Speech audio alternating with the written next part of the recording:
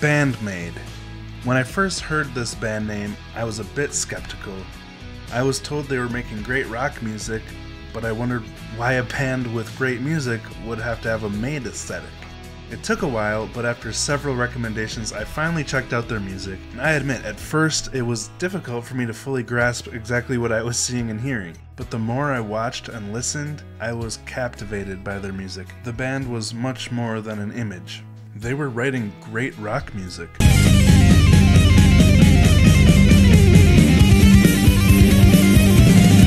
But not only that, they were raising the bar with a unique composition style, mixing progressive elements with fun and engaging sounds, along with powerful and meaningful lyrics.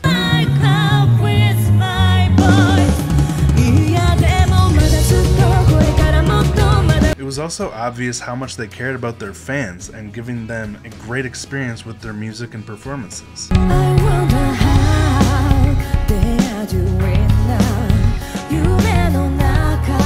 A few of us rock fans in America have felt a bit starved of that fresh, unique rock sound that we used to love, but I've met many people over the past year who have had similar experiences to me. BAND-MAID is scratching an itch I didn't even know I had, in turn inspiring me to have a new love for playing guitar, drums, and even bass, all of which are astoundingly well composed and performed by the members of BAND-MAID. In case this is your first time hearing about them, BAND-MAID is an all-girl Japanese rock band who has generated a close-knit and creative community of fans who use their passion and talents to help share the music of BAND-MAID with as many people as possible. We do this because we've had our passion for rock music reignited after discovering them, and personally, I've never seen such an awesome community of cool and friendly people surrounding a band. But why does BAND-MAID generate so much passion and excitement for their music? In my opinion, it's a combination of many things, but two things in particular do it for me. First, they compose their music in a fun and engaging way, giving each song fresh sounds and surprising gems all the way throughout, while displaying a massive amount of talent. Second, each member has a unique brand of charisma. Their personalities and close friendships with each other make me care about them even more. They work as a team, doing what's best for the music rather than trying to steal the spotlight. So the obvious revelation I've had after discovering them is that rock is not dead. You just need to look in the right places. Since finding BAND-MAID, I've met many of their fans who in turn have recommended more incredible rock bands for me that I would have never heard of without getting into BAND-MAID first. So in honor of this massive impact they've had on my life, I want to do my part by making it easier to get to know them. To start, I'm going to share the story of how BAND-MAID was formed. And I gotta say, the research that I've done for this video has made me love the band even more, and I hope it does for you too. The story starts with the two core members, Kabato and Kanami.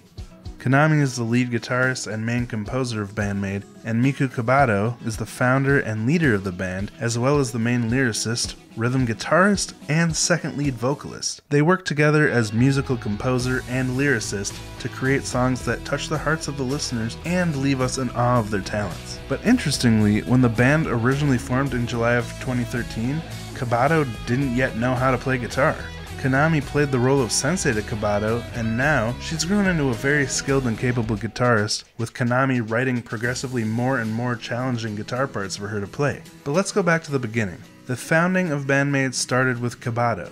As a child, Miku was one of those charismatic kids who would sing anywhere she went. She loved it, and in 2012, she attended a vocal school for a while. She had also worked part-time in a maid cafe, which inspired her to envision a band that juxtaposed a maid cafe image with rock music. Now, for those of you who are unfamiliar with maid cafes, they're cafes where waitresses dress in maid costumes and act as servants to the customers, treating them as masters and mistresses, as if they were hired maid staff in a private home, rather than public cafe servers. And because of this, BAND-MAID refers to their live shows as okuji, or servings, and they refer to their fans as masters and princesses. And in my opinion, it's their way of dignifying their fans and having this humble approach of wanting to serve up their fans a great rock performance. With this unique concept in mind, Kabato reached out to a production company with her idea, who decided to take on the project.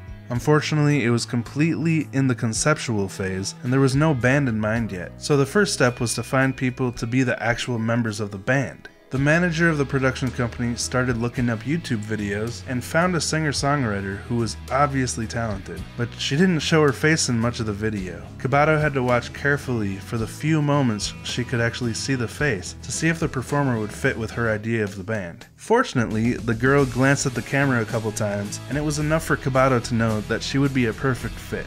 They reached out to her on YouTube, back when YouTube still had messaging, explaining that they were forming a band named BAND-MAID, and asked if she'd like to join as the guitarist. At that time, this performer was working towards making a debut as an artist and had many auditions set up, but she decided to go visit the company before making any commitments. When she arrived, she spoke to the president of the company, who asked her what she thought of playing guitar in a maid outfit. Right then and there, she said she was in, and so Kanami and Kabato were the first two members of what would become BAND-MAID. Kanami had dressed as a maid for a high school festival in the past, so it wasn't a strange concept to her. Now, she'd actually began her music journey on piano around 2000, and then picked up guitar in 2008, which explains her skills in well-rounded composition across instruments. The next step in the journey was to find a drummer and bassist. Up to this point, Kanami had been performing as a singer-songwriter and had sometimes played with a backing drummer, Akane Hirose. They met in 2011 when their bands at the time did a joint show together, and they found out that they lived near each other, so they became friends. This drummer, Akane, had started playing drums around 2009. In 2010, she picked up trombone and even piano in 2011, giving her a well-rounded understanding of music. So as soon as she left the meeting where she joined the band, Kanami called Akane and told her that she had just joined this band and asked if she would join too. Akane was a bit shocked and reluctant after hearing about the maid outfits and took some time to consider it, but it ended up being perfect timing because Akane's main band had just disbanded, making her free agent, and she wanted to be in a band with Kanami anyway, so she joined the band as well. Fun fact, Kanami and Akane were both part of another band in 2015 called Mochi to Cheese, which played acoustic style music, but they only released 2 songs entitled Amehare and Anatato in 2015, and nothing since. In my humble opinion, both of their talents were massively underutilized in that format, with Kanami on acoustic guitar and Akane on the cajon, but the songs sound good. I recommend giving them a listen. At this point, the band was set for drums and guitar, but still needed a bassist to complete the rock sound. Akane had attended the Tokyo School of Music Shibuya, which is a type of vocational school where people who want a career in music can learn the practical skills needed for it.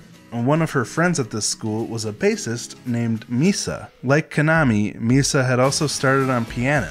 She had been playing since she was 3 or 4 years old and eventually picked up bass, and had been playing in bands since around 2008. So Akane called Misa, who was also hesitant after hearing about the maid image. She said she wanted to take some time to think about it over a drink or two. After a substantial wait, Misa finally came back with her answer, admitting that it sounded like an interesting concept and that she'd give it a chance. And just like that, the musical core of BAND-MAID was formed. But at this point, the last thing Kabato had heard was that Kanami was coming into the production company to discuss joining the band.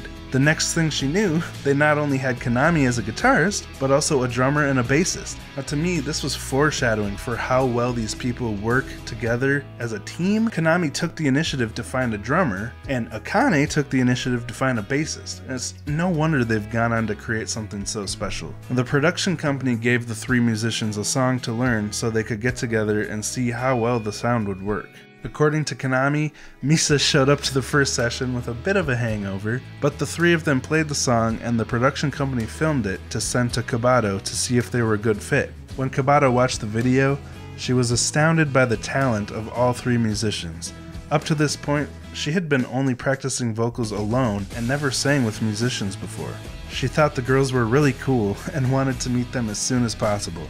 Now, although Kanami knew Akane and Akane knew Misa, Kabato had still never met any of them in person. She had only seen Kanami in a YouTube video. So she met all 3 of them at the same time when they all attended a concert of an idol group from the same production company. They first met in the dressing room backstage, and then they went out to a bar for a drink to break the ice. The 4 girls hit it off right away and became good friends that night. They began getting together regularly for rehearsals, performing songs that were provided to them by the production company, which other artists actually wouldn't play, but they thought the songs were cool. And Kabato started as the lead vocalist of the band, having no experience with the guitar yet. They played that way for about 4 months, but as they played more and more and expanded their song catalog, they noticed that Kabato had a very bright and high-pitched voice. She felt it might be better for the band to have a deeper voice added to balance out the sound. So she talked to the band and management, and they started looking for another singer. I really appreciate the maturity and humility Miku showed here, making a decision that would make the band better, even though it could have been considered as her taking a less prominent role, and to me, that's one of the reasons they've been together for so long and are so successful. All of the members seem to have this similar attitude of supporting each other and in turn the band, rather than trying to steal the spotlight and elevate themselves, which is just so respectable to me. So now the band was looking for another singer. At that time, in August of 2013, Psyche happened to be working with the same production company as a solo singer. She had begun singing at age 14, and like Kabato, she had never worked with a band before.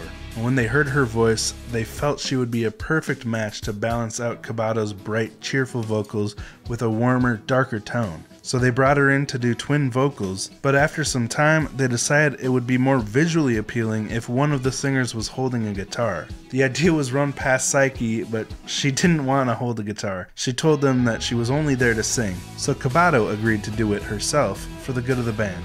And for the first couple albums, the guitar only served as an ornament on Kabato to balance out the image. Sometimes she'd play one note just for fun, but nothing serious. But now, she's grown into a very solid guitarist. The next step was to settle on an image for the band. Kabato started drawing up design ideas and went on to work with a designer to get them made. The first iteration of costumes were much more uniform across the members than they are currently. On the first day they wore the maid outfits, Psyche threw away the apron that came with her costume. It turns out that she knew nothing about the maid aesthetic when she agreed to join the band, but she eventually accepted it, just minus the apron. After that, they went on to alter their individual outfits based on each of their unique personalities to prepare for making their major label debut.